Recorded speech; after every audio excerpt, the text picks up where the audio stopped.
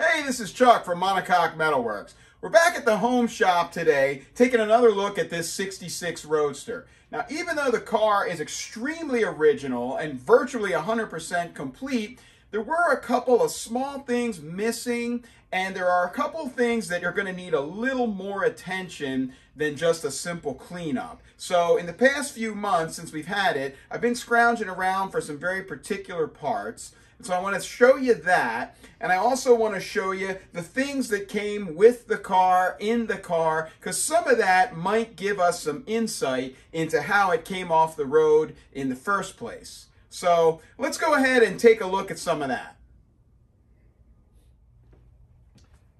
So one of the first things that I noticed when I picked up the car, all the boot boards were pulled back, and this cover was pulled back, and everything was kind of jammed down in there. The tonneau cover was in there. We'll talk about that in a different video. But this panel on the side of the boot was off, and you can see it's a little bit wrinkly. I've been trying to flatten it out for a couple months now. This was off, and there's really only one reason to take this off, and that is to mess around with the fuel pump. Now, another thing is that when I picked up the car, and you come over here, the air cleaner was off and out. Now, this is the original air cleaner assembly. What's real nice is it's just pulled out. This is the original condition. It still has the original bolts with the flat washer and the star washer. None of this stuff has been lost. And then here's the fiberglass plenum. It still has the original washers and the original wing nuts. They call these mouse ear wing nuts. These are what they did look like originally. And of course, this is the 4.2 liter style, so it has the ribs in it. Look, there are some mouse droppings that just fell right out of it. So this was out of the car. Hopefully we don't end up with too much mouse damage in the car. Haven't seen any yet. So first theory would be that something went wrong with the fuel pump. Now, we know the car sat for a while, but maybe the engine problem had something to do with fuel delivery, and Bill had taken the side cover off the boot there, messed around with the fuel pump. He's got these off to see what's going on with the carbs. We don't really know. While we're here, we'll take a look at, we did get the original jack. This is it. It's the later style or earlier style. I'm not a pro on jacks, but this is the original jack from the car, and it has the handle built in instead of the separate little ratcheting piece. This is the original jack bag. It is as found. This is going to clean up beautifully. And then these are the original tools that I got. The tools are an interesting story. I asked the woman that I bought the car from about tools when I picked it up. You know, did you see any tools? They would have been in a bag, kind of like the jack bag, and rolled up. And she immediately was like, oh, I threw those out. I didn't know what they were. The bag was all mangled up, and it looked really junky, and I threw that away. But I did pull some of the metal pieces out and throw them in the recycling bin. So here are the original wrenches, and they're, you know, a little bit of surface rust, but they're still in beautiful shape. So all 4 wrenches are there. This wrench obviously is not an original wrench, but what's really nice is that, I don't know if you can see that, maybe we should get out of the sunlight, or maybe we should get in the sunlight. It says made in West Germany. So I'm thinking that Bill picked this up when the car was new over there, or somebody stuck it in there. I don't know, but it just seems kind of ironic that this was in there, so I kept that with it. Here's the original pliers, and then this is the original knockoff hammer.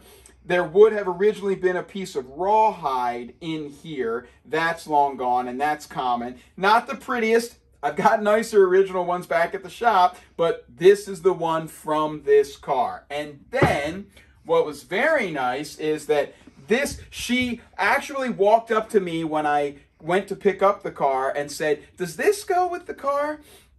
The day before I went to pick it up, I drove an hour and a half to an older customer, friend of mine, who also had a German car, who I knew had one of these. Because if I couldn't get air in the tires, I was going to have a way to get the wheels off. And so I drove all that distance because I didn't see this when I went to look at the car the first time. And the minute I got there, she walked up and said, "Is this go with the car?" This, of course, is the original knockoff tool for the German safety knockoffs. It is different than the later Series 2 and 3 style. You can see it has these slots where that little knockoff thing goes in there. So that's that. So all of this stuff was in there. We did manage to salvage some of the toolkit, and I have a big pile of original tools I've been saving for years at home, so I can fill that back out. But these are the original tools from this car.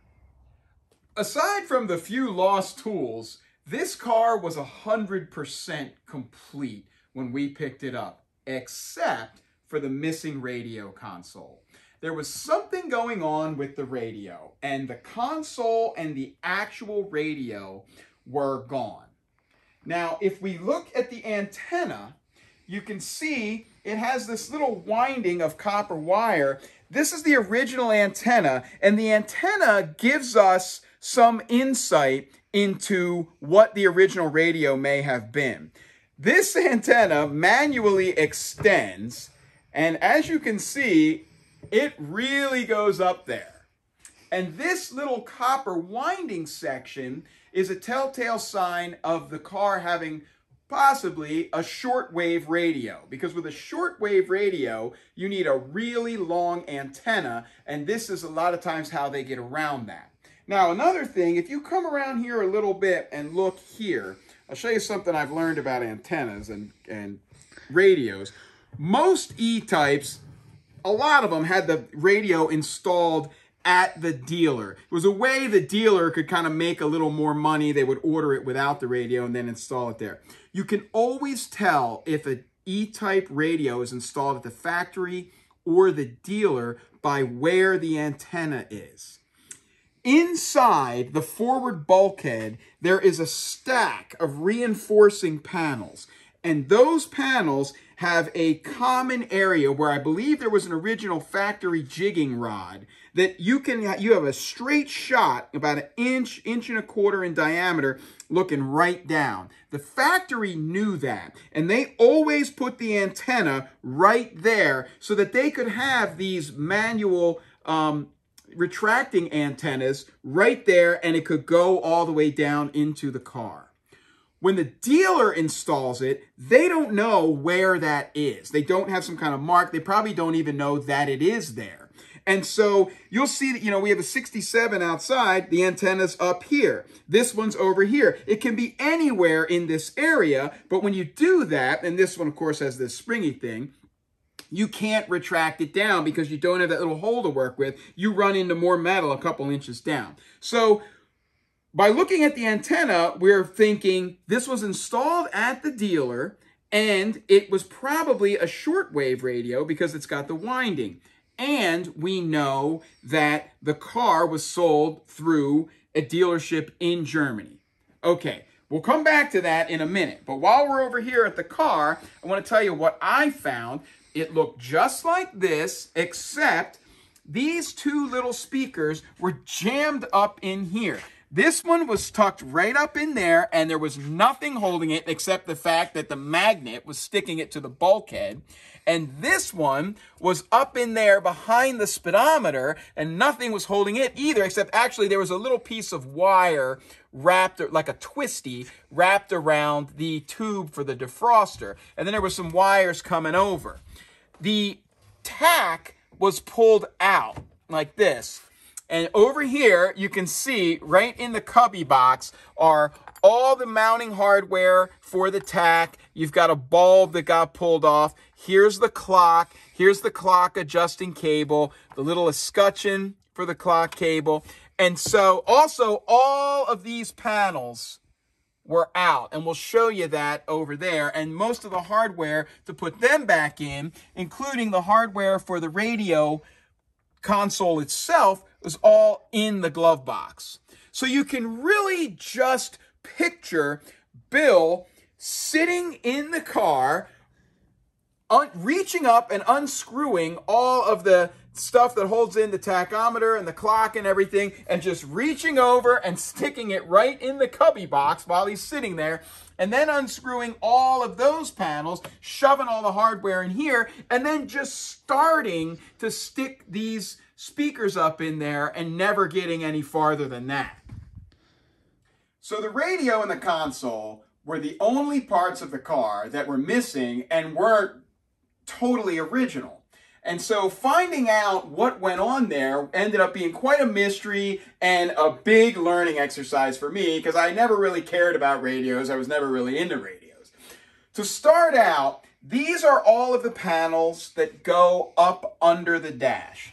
This one goes under, above the feet of the passenger on the right-hand side. This goes just under the whole glove box area. And then these over here, this goes up under the feet on the driver's side. You've got smaller pieces, and they're cut out quite a bit for all of the steering. And then these are the pieces that go up under the steering column further out, basically under the speedometer and the tachometer. Quick little interesting story. When I mentioned that what the tools look like, and Bill's wife was so upset that she had thrown those out, she insisted on driving down to their shop, which was about 5 miles away, getting these trash bags out of the dumpster and looking to see if the tools were in there, because they had been clearing out things out of the basement. She brought those back to the house. We rooted through these trash bags. The tool roll and the missing tools weren't in there. But what was in there were these 3 panels. These 2 panels from the driver's side, which are actually aluminum covered in vinyl, and then this one from the right-hand passenger side, which is more of like a black cardboard. So luckily, we've got all of these. Now, these are the 2 little speakers that were jammed up in there. We talked about that. This radio was in a box next to the car. This is a 1960s Japanese Tokai AM/FM radio. You can see it's very vintage looking here. It's kind of cool. And it is oddly removable. And it's got this funny little key on it here. I don't know if you can see that. And that apparently goes into this slot here. I haven't even tried to pull it out. And this is removable. So with the fact that the radio was missing, this removable non-original radio was near the car, and things were kind of torn apart. Also, the top was replaced on this car sometime between 66 and 71. I started to have this theory that maybe while the car was at the barn, it had been broken into and someone had stolen the radio, which was much more common back then. Maybe they cut open the top, stole the radio. But I'm off of that now, because everything, even though it's missing, was so carefully taken apart. The radio console was missing, but all of the little chrome screws and little lock things that hold it in were all right there. So the first thing I needed was a new radio console, ashtray, all of that. I did get the ashtray. The ashtray was in a box with some other things. This is the original ashtray to the car. So I started mentioning to a couple of my friends in the E-Type community that I just got this car. I'm really excited about it, and I'm talking all about it. And one of them said, I've got exactly what you need. It's sitting on a shelf outside in the second story of my garage.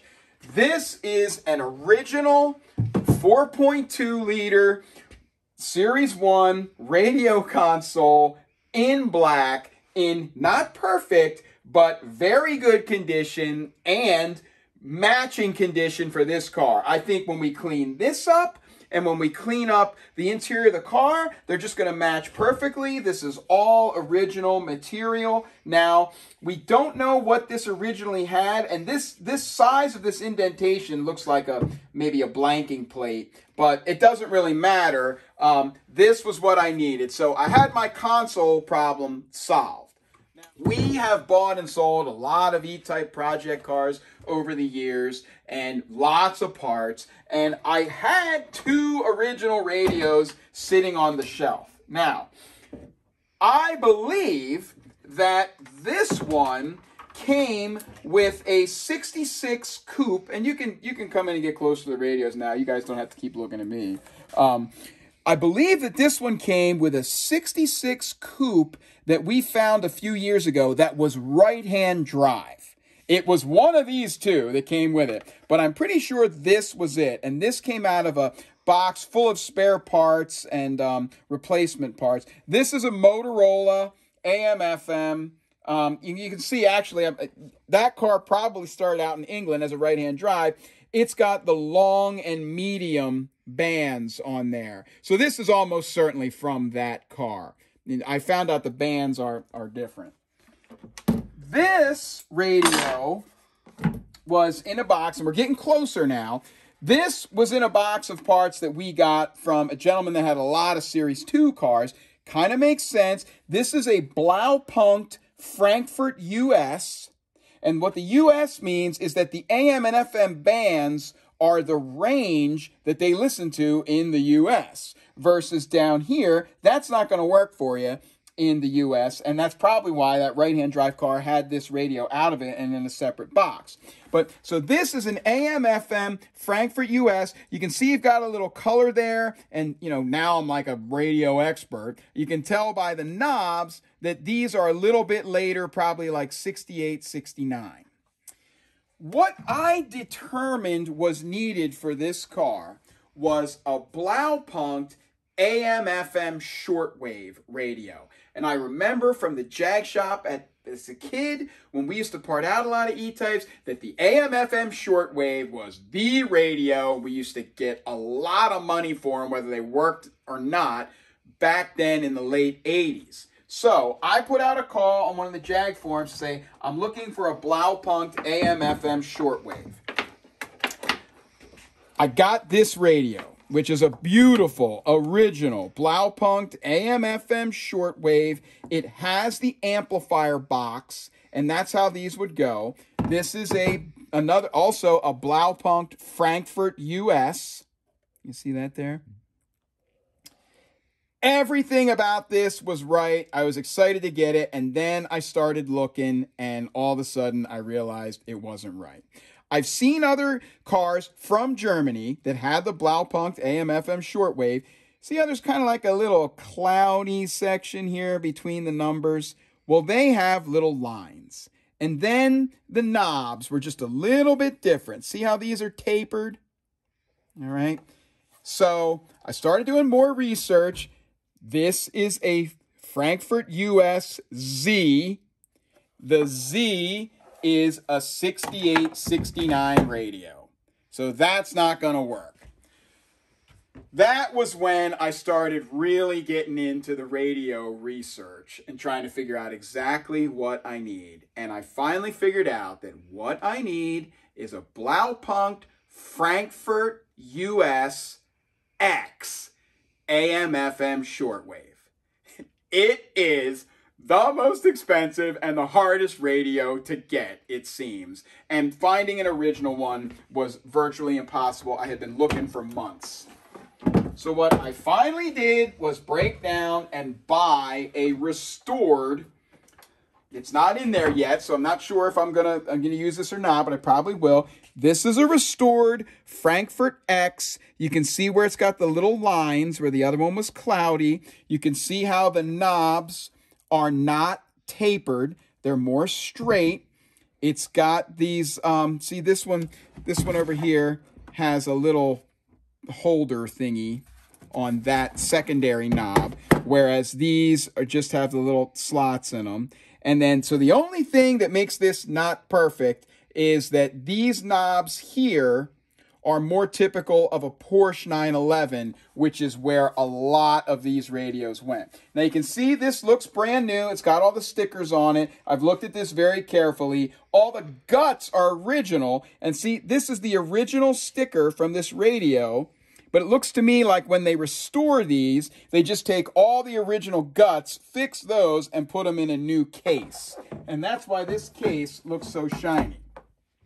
Now this is the faceplate that was typically used for these radios on an E-type. So I've got the faceplate, I've got the radio. The knobs aren't quite right, but they could be. Now I've got to look at, okay, I've got my original material here. What am I going to do about that? Because it's still got the mark, but the mark is probably from a blanking plate, so that might not be incorrect there. But that's what is going on with the radios. So I'd rather have a perfect, original, unrestored Frankfurt X AM/FM shortwave, US. It's got to be just right. But I think I'm there with this. So for now, this is what we're going to use to get this car back to the radio that it would have originally had coming out of Germany. Now the interior on this car is in great shape. It's all intact, and I think with some cleaning and rejuvenating products we can bring this right back. But there are a couple of problems that are going to need to be fixed, and one of them that you've probably already noticed is this door panel. This is all original here. This is the original door panel, and you can see where it has deteriorated and fallen apart, this cardboard. And I talked to one of my friends, and he said, you know, I don't know how you're going to fix that with that foam in there that always comes apart. But what's interesting is this, for padding, originally has like a thick piece of felt. See that felt there? All right. Here's your original plastic that was on the doors. A lot of people don't really know what this looks like in there because it's been so molested by so many people. But see, this got like a mold on it, but I think it is going to clean right up. But of course, there's not much you can do with the panel. So what I did there was I called my buddies at OSJI in Muncie, Indiana, and I had them send me just the cardboard backer with all the right holes in it. It's the right shape, and we will use this to restore the original door panel, but we'll use the original vinyl, that original felt. We'll use all the original clips for the chrome and to clip it on the door. So everything is original to the car except for this actual cardboard piece, which just deteriorated, and we may have to do both doors. We'll see. Now, another piece that is ripped beyond repair is the original shift boot. And miraculously, I found this in a box this summer. And when I got this car later, I remembered it in my head, and I went back to look at it. This is an original shift boot from a 65, 66. It just has that round hole. As you can see, it is dirty, but it is fully intact. It looks like it's been on a car. I don't know, but I think that we can rejuvenate this and bring it back to life. And as you can see, it's original with the thick rubber. Now, we know a lot of the parts that Bill replaced because he wrote it down. One of them was the voltage regulator. Here is the box that his new voltage regulator came in. There wasn't a lot of aftermarket stuff then. You had to get the real thing. In the box is the original voltage regulator that the car came out of the factory with. And there's the date stamp, 666. And this car came off the line in August of 66. So that is right in line. So that's really cool to have that with the Lucas box and everything. And then, all right, the last thing we need to look at are the other part of the interior that is a problem are the seats. The seats are original. Come on over and take a look. These are the original seats from this car. That's the original leather. The leather is a little bit hard. It's not too bad. It does move a little bit. And I think we're going to be able to bring this all back. There is a guy who's nearby here. He's called the Dye Guy. And he does a lot of refinishing of original leather for Ferraris and things. But what he cannot fix is this. This driver's seat has got some serious problems. Here, the stitching has come out. So that could maybe be fixed. But here, it has ripped along the stitching as a perforation. That cannot be fixed. So of the 4 surfaces, 2 bottoms, 2 backs, only 3 are restorable. The driver's seat is not. But I really wanted to keep the original seats. So I'm going to tell you what we're going to do. Now first, just wanted to show you, this car was built in August of '66. It has the right seats, of course, for that car, which is leather in the front, and then this felt, or I think it's called a moquette back, and it's got that down here as well. It has the chrome hockey stick side pieces. These seats do fold forward, but they do not recline. Now, I happen to have, and I picked these up 3 or 4 years ago, an absolutely perfect set of restored 67 seats. Now, we're going for total originality with this car, so I don't want to put these in here, but what I will do is use these seats. If I decide to drive the car around some and see how that goes, I'll put these in there for that. These are 67 seats. They are identical to the 66 seats in this car, except the back is vinyl instead of the moquette. See, the sides and front are leather. The back is a vinyl. And see down here, this is also vinyl. But otherwise, the seats are all the same. They have the same leaning forward mechanism, but don't recline. All right? 66, 67, 68. These are 68 seats, and I just picked these up earlier this year. These are the same as a 67, except the mechanism has changed, and now they fold forward, but also recline. I'd love to show you that, but it's just going to be a big mess on the floor like this without them bolted down. But this lever here, see, I won't be able to do it, will allow them to recline. Now, these seats have problems. There's a rip here. This has got problems here. But ironically, the bottom of the driver's seat is original black leather, and there are no rips and tears. It's a little bit stiff, just like that car. So what we are going to do is take this leather piece off of this seat and use it to repair that seat. That won't be original to the car, but it is original Jaguar black leather. So we've got a pair of seats we can use to drive it, which are these 67s, and we've got a pair of seats where we can use the bottom panel of the driver's seat to go ahead and repair the seats in this 66. So that's what we have planned as far as collecting parts, how we're going to go about repairing some of these things without affecting the originality. And, you know, our next step is to get busy cleaning and starting to repair a few things, and that's a really big job. So stay tuned, and that's what we'll get into next. Thanks for watching.